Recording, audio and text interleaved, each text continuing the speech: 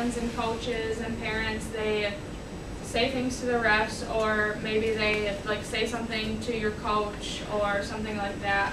So there is positive sportsmanship also.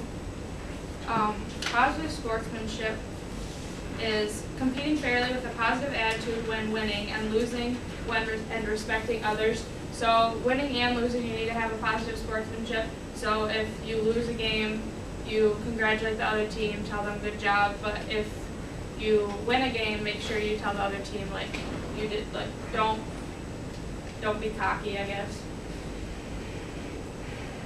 Positive sportsmanship includes effort, cooperation, and positive attitude. So always give a positive attitude, even if you win or lose. Cooperate with the refs, even if they're really bad or your coach is making you mad. Make sure you always have a positive attitude.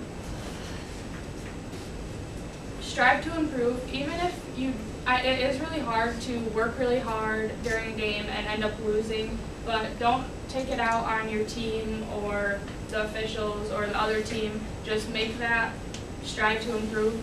Make it so it's making you better, it's not making you worse. Courage and maturity, these two things is a big part of sportsmanship that you have to have if you have positive sportsmanship. I believe that everyone should have positive sportsmanship because if you're on a team, your team will look up to you, you'll be a leader, they'll want to be like you to help lead the team.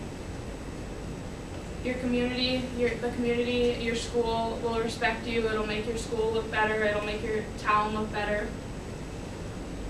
Authority, so like teachers and coaches and parents and fans or whatever, they'll all respect you more, they'll just have like a more positive attitude towards you.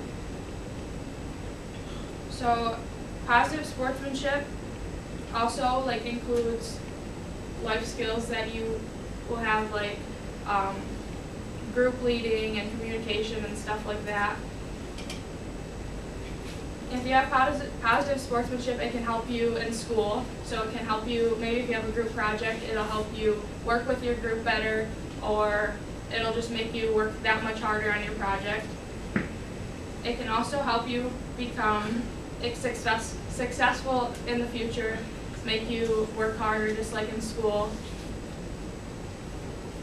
So next time when you're playing sports or you're in some sort of competition and you get really, really mad, and you just want to do something like the guy did in that video I showed you, instead of doing this, do this, and you'll get success in your future. Well done.